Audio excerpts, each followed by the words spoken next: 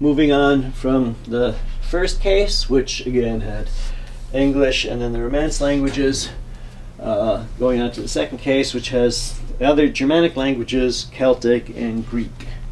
So up at the top, I've got Old Norse and Icelandic. Some of this stuff, again, that's why I wrote my doctoral dissertation, was on the Old Norse sagas, so this stuff also goes back to my graduate school days. Some of this stuff, collecting and using Gordon's Introduction to Old Norse and Zoëga's dictionary. This dictionary is a wonderful, I found this on a street in New York City when I was in college, and maybe that was going to be, you know, a portent that I would end up in graduate school studying Old Norse.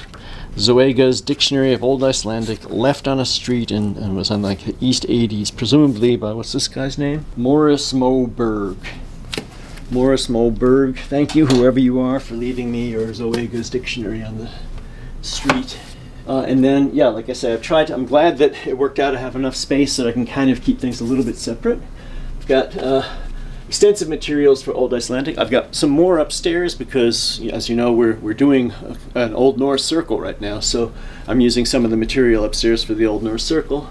And then I've got just one book for modern Faroese. I think this is the only book that's out there. Over the years, many people have asked me where I got it, how can they get it, is it available? I don't know, but Lockwood's Modern Faroese, anybody who wants to access this, I do have it. I'd be happy to help you try to access it somehow. Here it is, Lockwood's Faroese. And then it'd be more logical to have it be Norwegian here, but for space purposes I put Swedish. So I've got Swedish up at the top. Swedish is interesting. I've got wonderful Linguaphone 1950s version and the 1970s version. It's one of the two where I've got like different Linguaphone versions, and then this, they didn't really call it Advanced Swedish or using Swedish in the practice, but Swedish Volume 2, which would be better in German or something, but it's originally in French, is also like, yeah, it's pretty high level. So I think they redid their Swedish and it's not quite as good, but this older one is quite nice. Swedish, this one here, Swedish is the language that when I was in Germany, I was invited to give a presentation at the University of Lund, and when I went there I was like listening to people and I was like, hey, I understand this, and I didn't, I'd never studied Swedish, but I'd just finished writing my dissertation on Old Norse. I was immersed in German and it just like came to life. So I had this book with me, and these are the notes and things that I took. Here's places that I stayed. I traveled around Sweden.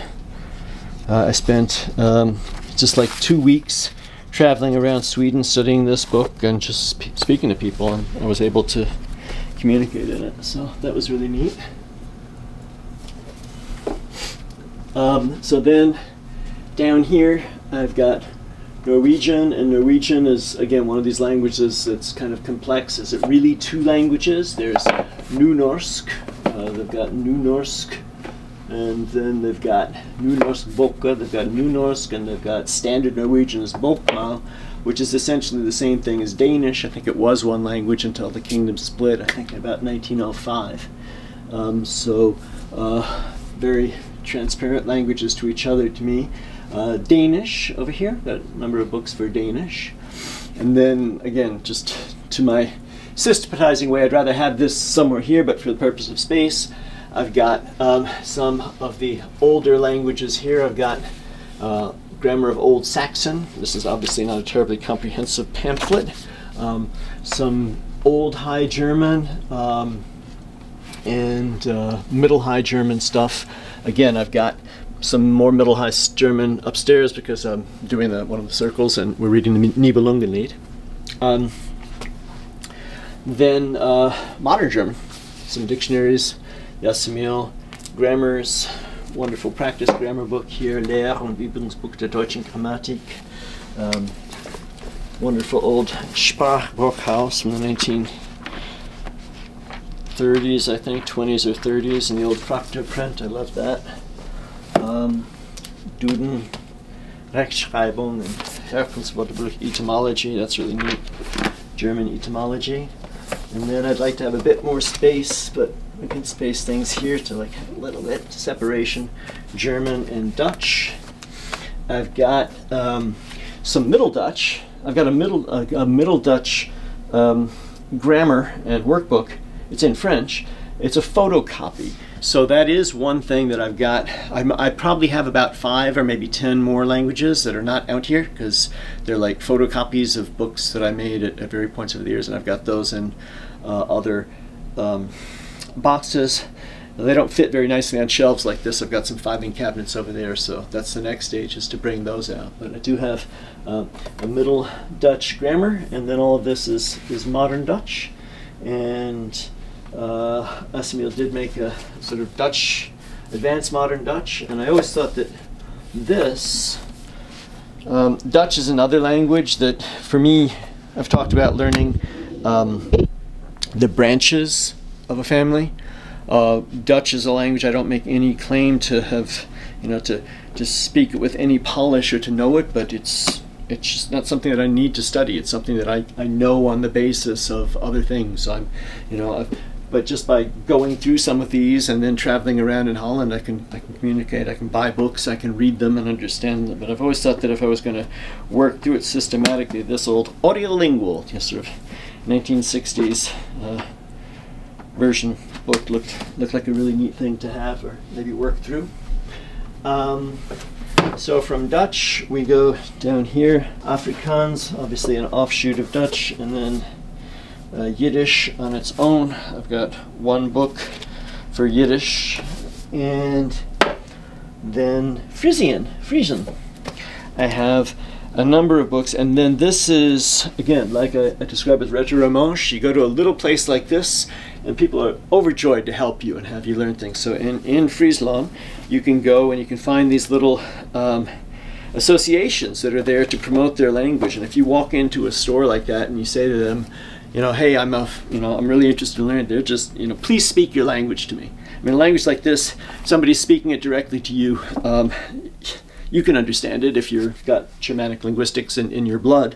And if you say, hey, I can't respond to you, I'm going to respond to you in Dutch or in German, but if you please speak your language to me and I'll understand more and more. They're overjoyed to do that. This course of Oldcom is okay, but this course here, Butterbrie and Green Cheese, is really neat. And again, over the years, a couple of people have asked me, how I got this, where I can get this, where they can get a copy of it. So again, it's like I don't even know if it's a publisher, if it has it doesn't even really have a copyright or something. It'd be nice if something like this could be made more widely available, but precisely these little languages are not, I don't know, you need to know that this exists in order to be able to look for it. So if you want to learn Frisian, look for this. Frisian, of course, is supposedly the closest language to English. Honestly, I don't find it any closer than Dutch, say.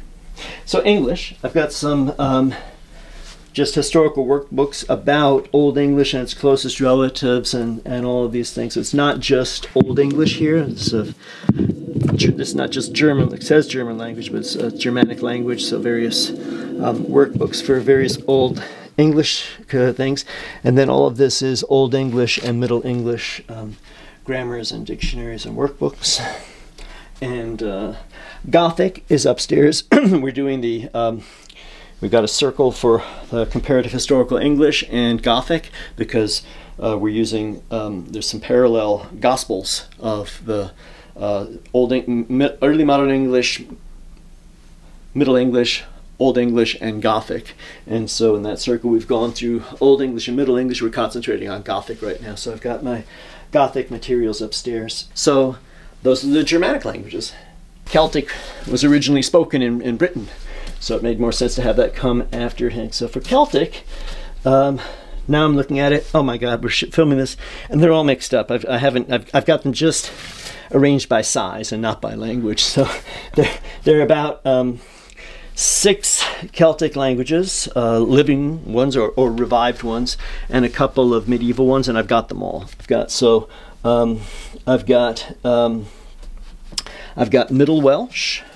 Okay, here's a Middle Welsh grammar and workbook. I've got Modern Welsh.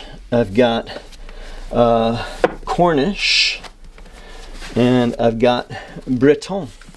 And that's one branch of the Celtic family, the Brythonic branch. And then the Goidelic branch is Old Irish. That's a really neat language. I studied some of this at the University of Chicago. That's quite hard.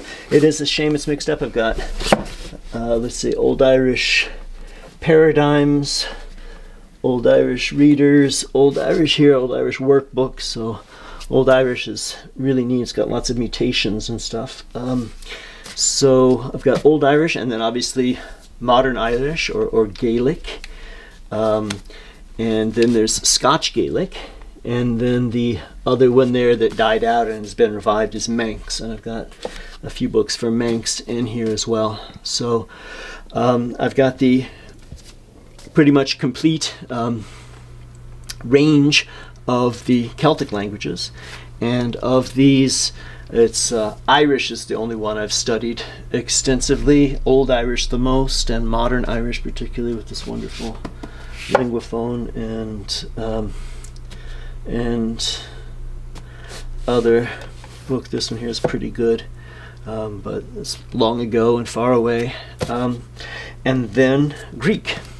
So for Greek, I've got, again, more range by size than by chronological area. So I've got some specific for Homeric Greek, most of them specific for what's generally called Ancient Greek, or Ancient Greek is Attic Greek, Classical Greek, some specific for New Testament Greek, or some is Koine Greek, and then I've got one reader for Byzantine Greek. I wish I had more for Byzantine Greek. And then a lot of stuff for Modern Greek. So a lot of neat stuff to learn Greek with. Yeah, that's bookshelf 2. So you said like you got, when you know, have like Germanic linguistics like in your blood, like all these languages come easily, right? Mm-hmm. So how do you get it in your blood? Well, that's a chapter of my Path of the Polyglot book right there. You have to have historical linguistics. You have to understand how languages grow and change and how they're related to each other. And so if you can understand that in theory and in practice, by, in theory by studying some courses, good courses in historical linguistics, and then in practice by, so at the University of Chicago I studied Professor Tony Buccini, who was a great teacher. He had a sequence of courses: Gothic, Old High German, a couple he didn't. So I did. He had like a handful of the older Germanic languages, and there was another professor that did Old Norse, and so I did most of them. And then on that basis, I just said, okay, they don't offer the others, I'm just going to teach myself the others. So like I think Middle English, they didn't have anything in that. So I kind of got the complete range of older Germanic languages while I was in graduate school. And then of course I not just got that overview, but wrote my dissertation on Old Norse, in which I also did a lot of comparison with Middle High German, and used my Modern German as a resource language. And of course Modern German I had majored in, as an undergraduate I double majored in French and German, so I had a very strong, although bookish, basis in German going into it. And so on all of that basis, when I got to go do postdoctoral studies in Germany, that German, which had been bookish, just, I put a lot of effort into it in my first couple of months there, but it came to life. And all that historical comparative background, that also just sort of came to life kind of like a symphony. I mean, apart from comparative historical linguistics, I mean, utterly unrelated, I'd been studying music, studying the flute, and just like you have variations on a theme. There's Morin Moret, for instance, has a Folie d'Espagne, and there's one main song, and there's like 25 variations on it.